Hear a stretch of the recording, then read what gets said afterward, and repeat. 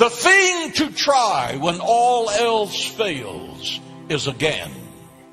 The person who really wants to do something finds a way. The person who does not finds an excuse. The person who prevails is the person who refuses to give up.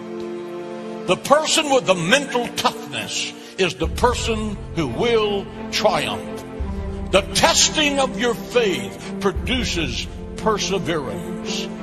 The man who can get up one more time than the time he's knocked down is going to be the winner. Being knocked down is not a problem, but staying down is a problem. Get up, because success begins by getting up one more time than you've been knocked down. The Bible declares in Proverbs 24:16, listen to this. For though a righteous man falls 7 times, he rises again. For though a righteous man falls 7 times, he rises again. Again. You're not a failure for falling down. You're a failure for staying down. You know, it's amazing how many people in the world have done phenomenal things after having failed numerous times in their life. And so failure doesn't have to be the end. Making mistakes doesn't have to be the end. I think most people, if they're going to be successful, they have to press through some things. And one of the things that we tend to do, or one of the lies that the enemy tells us is, well, there's just no way. There's no way.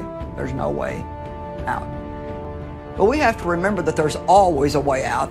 And those of us who are believers in Jesus Christ know that He said in John 14:6, I am the way. We may not know the way, and He may not be telling us the way, but He wants us to believe that He is the way maker. God will make a way for you, but He does require you to never give up. You may be tired today.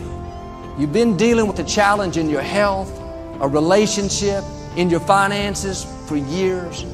You used to believe that you would overcome, but now you're worn down. You don't think it's ever going to happen.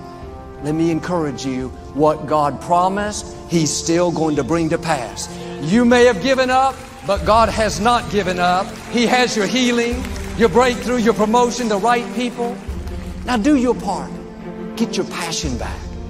Start taking hold.